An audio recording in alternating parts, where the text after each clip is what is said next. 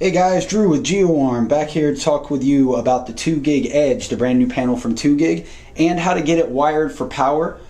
This is super easy to do. This panel is also a lot of fun to work with. Very, very cool new piece of equipment. What you're going to see first here is the documentation itself. This will explain everything that I'm going over in this video in better detail probably than what I'm going through it in.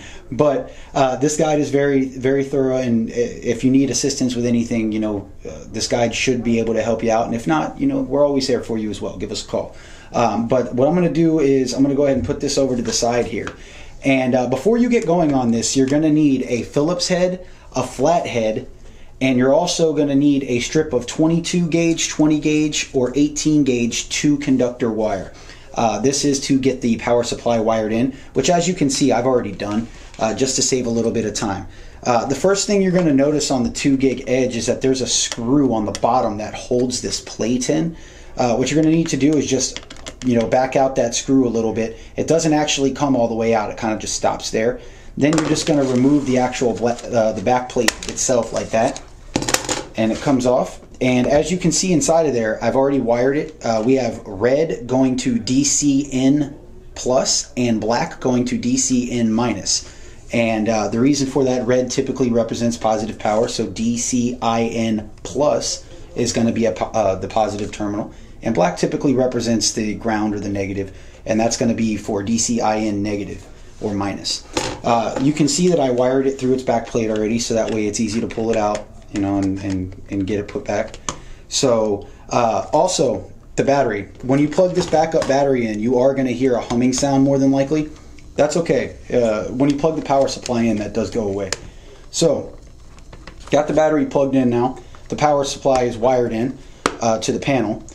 So we'll get the back plate put back on, and we'll get our screw put back in place to lock the back plate in. All right.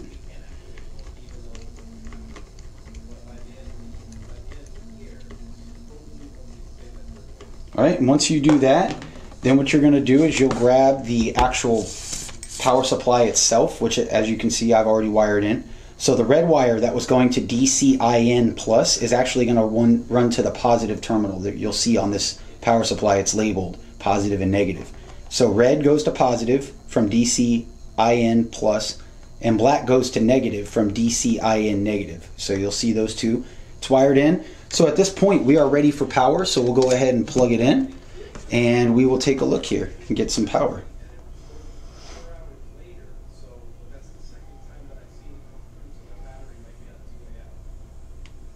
Okay, looks like we're getting there. At this point it'll go through a booting sequence and a cycling sequence, so it may take a few moments for it to actually become fully powered and ready to go.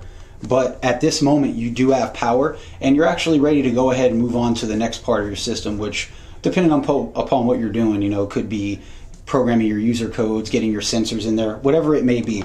But this is the actual panel, and that's how you get it wired in for power. If you guys have any questions or you need anything, please feel free to leave us a comment below.